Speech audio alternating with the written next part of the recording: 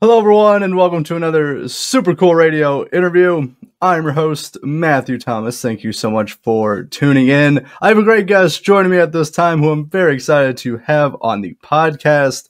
On Halloween, San Antonio-based Donella Drive released their latest single entitled Simian Transmission. Please welcome the bassist for Donella Drive, Andrew Salazar. What's up, guys? What's up, man? And thank you again, dude. Appreciate you, man. Thank you. Of course. It's awesome to have you on the podcast. Honestly, the new single sounds incredible. It's very different from what I normally listen to, but that's also what I really like about it, is because it has its own like unique sound to it. That's cool. That's cool. Now I'm glad I can throw some new stuff at you. Different sounds. Oh, for sure. I like it because, again, you guys don't really fit into like just like one genre. You guys kind of have like influences and like sounds of like many different genres, and that's what I really like and appreciate. Cool, man. Yeah, for sure. Now we try and throw like a lot of different styles in our music. We love all kinds of different styles of music. We love our heavy, we love our thrash, but we also love our funk. We love our hip hop. We love it all, man. We try and kind of include it all. Oh, for sure. And what I really like, obviously, like all three of you guys, obviously, you're a three-piece, correct? Yeah. Okay, so like obviously, all three of those pieces, actually with the vocals as well, making four, they're all highlighted in very different ways, like throughout the music. Mm-hmm. So like, I'm curious for you, especially like focus on the bass playing. Like you got a very unique sound and style to like your bass playing. So like I'm curious, like how did you develop that? Dude, honestly, man, my goal ultimately is just to be like percussive but still melodic, kind of carry the groove, but still be aggressive. And I think it's just from I started slapping like pretty young, like doing the slap bass stuff when I was like probably like 12 years old, 11 years old, and but I was also into like heavy stuff. You know what I mean, like the metal at the time, and then like your Primuses, and then I think I saw like Ryan Martini was coming up at the time. Korn was coming up at the time. I was a total new metal kid. You know what I mean? When I started playing bass, so I think it was just a mixture of like the times and the aggressive kind of bass playing because the heavy music at the time, for sure. I would say that was a big influence. Oh gosh, yeah, definitely. I've definitely picked up on that aggressiveness, like in your style of playing, but also like you're pretty precise too. Like it's not just aggressive to be aggressive. You're actually like very precise with like your note playing as well.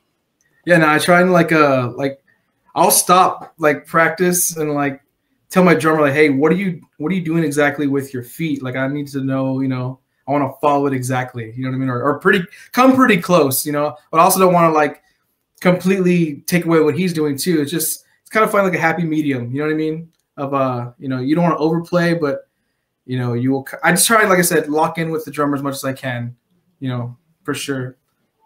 Mm-hmm. Oh, definitely. And you guys achieved that very well. So like I'm curious. Obviously, I'm going to be diving into the new single here pretty soon, but like kind of going through you guys is like catalog. You guys have like really like evolved your sound from like when you first started to like now. So like I'm curious for you, like what were some like the biggest changes to like evolve the sound into Donella Drive right now? Probably honestly was my brother switching to vocals, because I don't know how far back you dove into the music.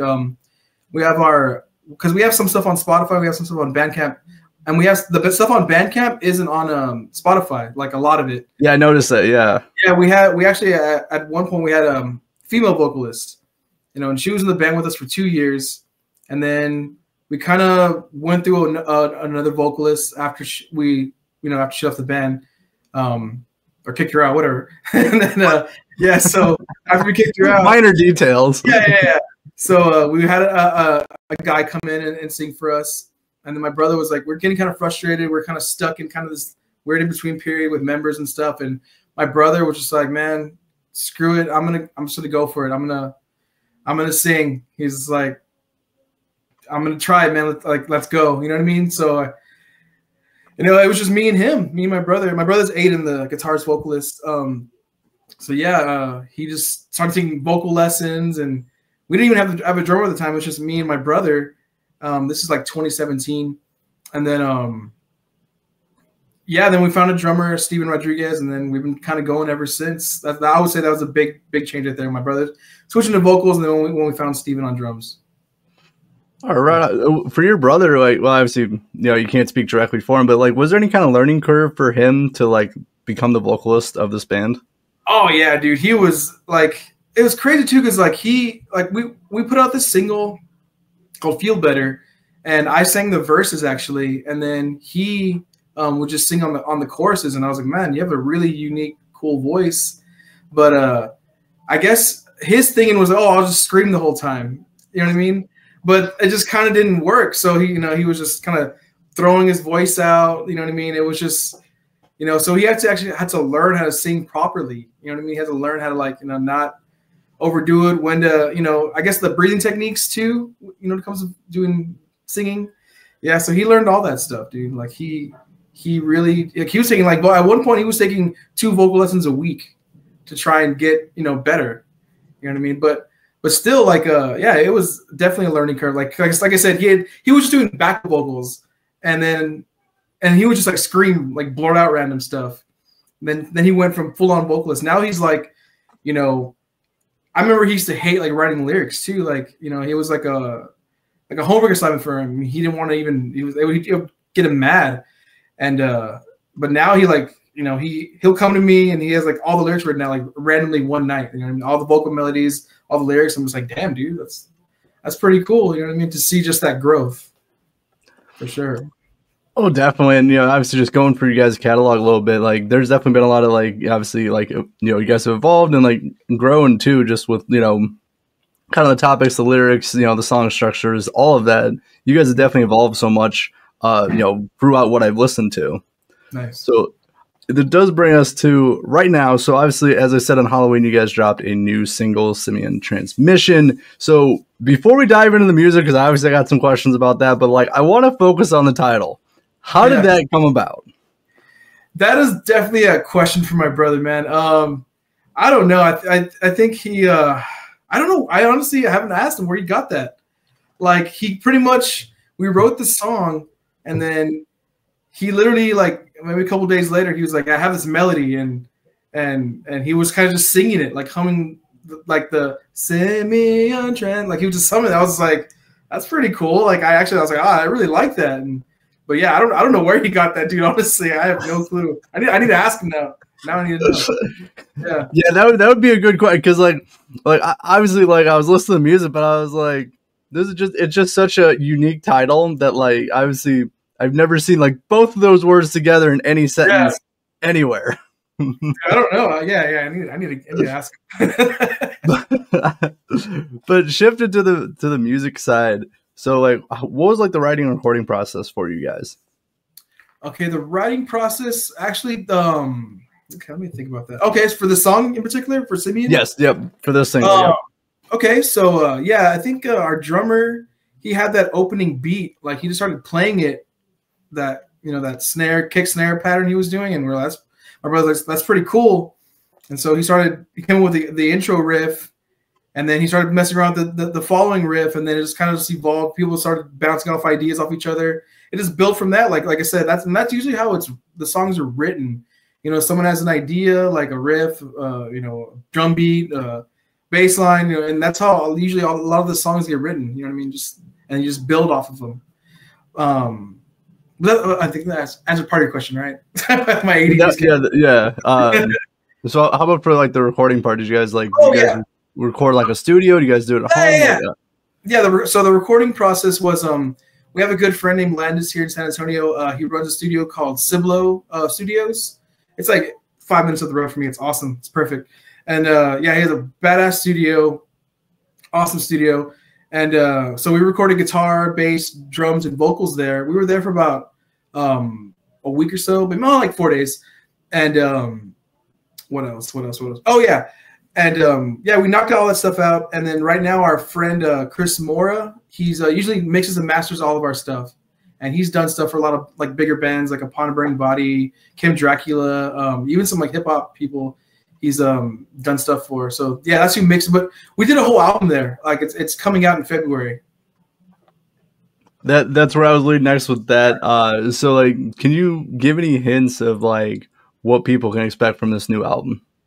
Oh, dude. Okay, so like I was talking to someone else about it.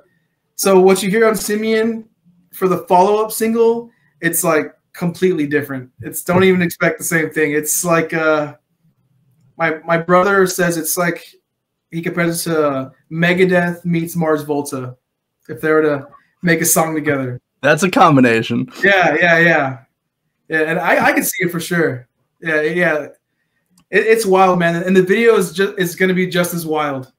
Like I don't know if you saw the Simian video, right? Yes, I did, and definitely a lot of moving lights and flashes. Yeah. So this one probably won't have as much flashes, but it actually revolves around this character my brother came up with called the Riff Creeper. It's like this like scumbag kind of musician. It's like the daily life of this character that we came up with, and actually the guy who designed did all the art for Simian Transmission, he made some props for it. Like, he went all out with these props. So it's imagine like you remember that TV show Yo Gabba Gabba for kids? Yes, yeah. Okay, so some of the characters' heads look like that, but like disgusting, if that makes sense. Like a Yo Gabba Gabba like on acid in hell. I don't know. So like, yeah, so it revolves around this character called the Riff Creeper, and he wakes up, chugs a beer, he plays PS5, and then he goes to the store to get more beer, and then he ends up at the strip club. You know what I mean? and then we actually have a wrestler in the video, and then he gets thrown through a table in the video at the strip club, and then of course we're playing on the stage at the strip club. So like I said, it's this whole story. It's gonna be awesome. Like I can't wait. Well, I'm really looking forward to checking that out. It seems like there's a lot of moving pieces, and I'm curious how all that's going to fit together. Yeah, it's probably the most like we've never really had storylines in our videos, and this is probably like the first time we've had we sat down and had like a whole story involved with one of our songs. Well, for one of our videos. Yeah, but for the rest of the album, man, it's going to be like it's wild. Like we have different genres, different styles. We have an instrumental song with like a saxophone solo. This guy came in and he just knocked it out of maybe 4 takes, if that. And yeah, it's a whole musical journey. That's all I can say, dude. All right, so I do got some follow-up questions for this. So how'd you find a saxophonist? Oh, our engineer Landis, he's like into like the R&B kind of like a scene as well here in town. So he knows a bunch of musicians, man. So yeah, I think he plays with this band called The Blueprint here in town. That's his band, and he plays saxophone with them. And yeah, but that's how we got him. All right, hey, right on. So then also like kind of going back to the music video that incorporated more of a story to it. So was it like a different experience to like film or develop this story compared to like other music videos where it's mostly performance based? Oh yeah, dude, it's like you have to do like different angles, different reactions to things, and like I said, the whole props thing now that's involved. Like yeah, it was like it's still being edited right now, so it's gonna get down to the wire. Like we wanted to release the song on December 4th, but it'll be down to the wire when we have it actually finished, because there's also going to be a little bit of a animation in the video too. And the artist's name is Gun Show. He actually used to work for the editor used to work for Adult Swim, and then the animator, or I'm sorry, Gun Show, he's done work for like Andrew WK and Ozzy, and there's this hip hop artist named Malibu Ken, and that's actually how my brother found him. He was a fan of this artist Malibu Ken. It's a rapper named Aesop Rock. I don't know if you ever heard of him. Yep, I've heard of him. Yep. Yeah. Yeah, that's how we found. And then yeah, we're just a DM in Instagram, and then they started talking back and forth and turned into this like year-long collaboration from that. That's awesome. Just especially just a cold text somebody and actually kind of get a response. That's cool. Like I'm really glad it worked out, and I'm definitely looking forward to seeing everything that that's gonna be part of the singles and the album. Obviously coming out in the next couple months and next month and all that. So sounds like you guys have awesome things in the works. Yeah. Oh yeah, dude. Like I said, we have content for a while, man. We're pretty good right now, dude. For sure, man. We got, like I said, the full album.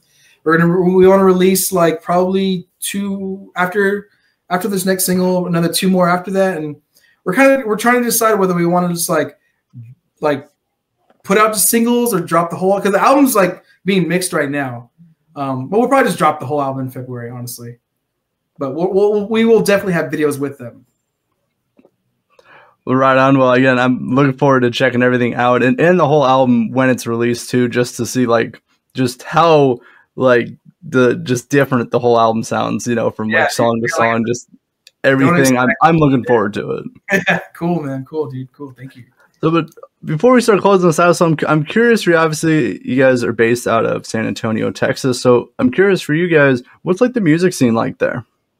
Dude, we are a heavy metal city, man. We're metal. I think just Texas alone is just metal. You know what I mean? Like the hardcore scene's big here too, man. Even last night, I was at Iron Maiden last night, and then like Korn just sold out here the other night with Gojira, and yeah, man. So and just the metal scene alone, like locally too, like a lot of bands playing hardcore metal here, man. And it's weird, and I feel like we're like in a weird spot too, because we're not like a metal band, you know what I mean? But we're definitely influenced by metal. So sometimes we run into the issue of like promoters don't know who we should play with. You know what I mean? But I feel like we could fit with anyone. Like, you know what I mean? I don't know. That's just my opinion. But yeah, I feel like we run into that issue a little bit where like, they're bad, they're cool, but they're not heavy, or you know what I mean? Or then we play some shows and we're like the loudest, heaviest band there. So like I said, we're in this weird spot, but I like it. Yeah, it is interesting. I know, like, obviously some promoters try to group like all similar sounding bands in for a show, but like I always kind of like it when you get like 1 or 2 like kind of different bands. Like when you have like a punk band and a ska band, like it works. Yeah.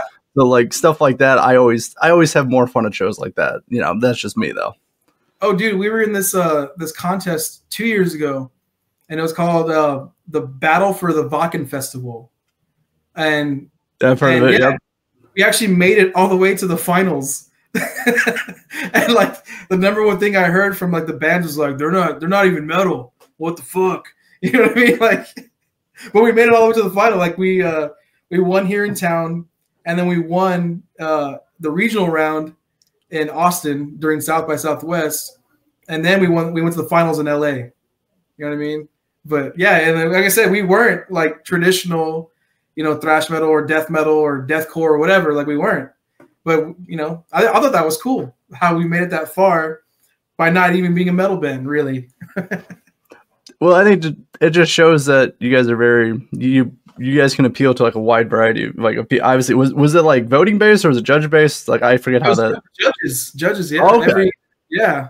Mm-hmm. That's interesting. So do you know who you guys lost to though? Yeah. They're actually cool guys. They're from San Diego. They're called Mithrium. Okay. That was in 2022. Yeah. And they actually it was really cool of them too. So like the guy who actually was a part of the Battle for Wacken, he actually booked us twice in San Diego now at Brick by Brick at San Diego with Mithrium and then with his band. So yeah, so it wasn't like a total like, it sucked we lost, but that he still liked us a lot enough to book us twice. And every time we played in San Diego, it's been like really good crowds too, like at least 200 to 300 people. You know what I mean? So it was awesome. It was worth it for sure. Oh, yeah, definitely some, still some great, pretty good came out of it for, not winning. Obviously, you got a great connection. Dude, what's crazy is, okay, so when we played the first time there it was a black, like straight up black metal. Like everyone was in corpse paint.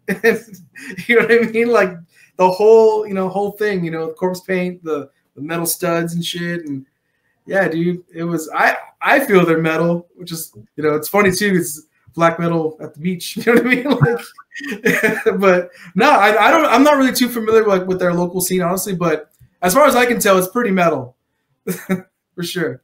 Oh, I got you. That would be very interesting. Yeah. I was not expecting that. So saying, man, we played like all kinds of styles of shows, man. Deathcore, death metal shows, and I even had the death metal dudes come up to us and be like, "That was refreshing."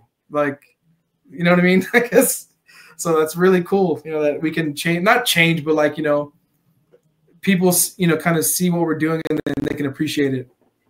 Oh, exactly. I think that's the big reason for part of to make music too. Is not obviously like you have to enjoy it too, but also like it's cool when you see like that appreciation and respect from other people too.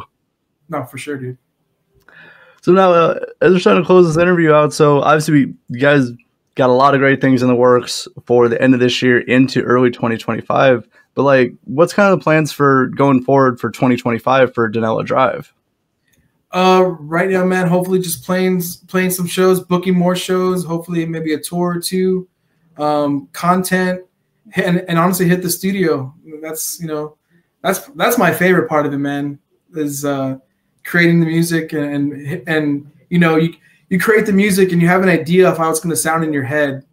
And then usually afterwards you're just like, man, like it came out way better than I even thought, so that's probably my favorite part of it, honestly. And I can say the same things for these songs we're about to put out right now. Like they came out way better than I thought. Well, that's really cool. Like obviously, you should, enjoy what you put out, but they actually exceed your expectations. Like that is always like just an amazing feeling. Yeah, no, for sure, man, for sure. Yeah, because there was even songs I even have a song in particular on this album where I was like, I don't know about this one. Like maybe we're just reaching, I don't know, too far. But then like, once my brother laid down the vocals, I was like, damn, that's actually really cool. You know what I mean? So it changed my perspective on it for sure. And sometimes like, just listening to the song, but then listening to the finished song it changes like your appreciation and like perspective on it. Oh, for sure, man. Definitely. Mm-hmm. So I'm curious, I got one more question, then we closing this out, but like going back to the album just real quick, something I just thought of, I was curious for you. So like who came up with the instrumental idea to place an instrumental song on there? Oh, dude, we've actually had instrumentals before. We have an instrumental on our first record called on Bloomer. It's a song called Danky King. And so we've always kind of dabbled in it. We've always talked about it. But I think what was the curveball with this one was my brother he's always talked about wanting a saxophone solo. But other than that, like, we love instrumentals. You know what I mean? We grew up on old Metallica and, Orion and Call of Cthulhu and, all those instrumentals. So yeah, dude, I like them, honestly. You just get to jam. You don't got to worry about, because, singing, honestly, because that's what I struggle with, is singing and playing, But yeah, you just go up there and jam. Like, and that's what I do at the end of the day. You know what I mean? Like, I don't want to sing, but I do it now. I actually sing a lot more than I used. Like, I remember, like, I used to not even be able to, like, even talk or I'd have to stop what I was doing just to even, play. But now, yeah, it's becoming second nature now, for sure. No, right. Well, I'm glad, obviously it's a big part to, use your hands, but also to use your voice to sing. Like it is, like some people just make it look so effortlessly, like they're just like it's so easy. And then like you actually try it and go, man, this is way harder than what it looks. Yeah, way harder, man, for real. Like it's like, and it's weird because like it's like one day when your brain's like, oh, okay, and then it just starts happening. I don't know how to explain it. I guess the repetition, I don't know. It's weird. Yeah, but it starts clicking at some point. But yeah, just starting out, it is just, it feels like it's 10 times harder than what it is. Yeah, no, for sure. For sure. But now, as we're closing this out, so for everyone watching and listening, where are the best places to find Donella Drive online? Oh, dude, we're everywhere. We're everywhere, man. Instagram, TikTok, Facebook, And then our music's everywhere too. Spotify, Apple, wherever you get your music, we're there. Bandcamp is probably like, the best place to get like our whole entire catalog. But yeah, man, we're everywhere. Just look us up at Donella Drive. We're not anything else. Just at Donella Drive, and you'll find us. Well, right on. Well, I'll leave some links for Donella Drive in the description of this podcast. Please check out and support them. Latest single, Simian Transmission, is available as well. That link will be in the description. But Andrew, thank you so much for stopping by Super Cool Radio. I had a fantastic time chatting with you. Oh, dude, thank you, man. Appreciate it, dude. For real, thank you. Of course, for Andrew Salazar of Donella Drive, I'm your host always, Matthew Thomas. Thank you so much for watching and listening to this episode of Super Cool Radio. And remember, stay frosty.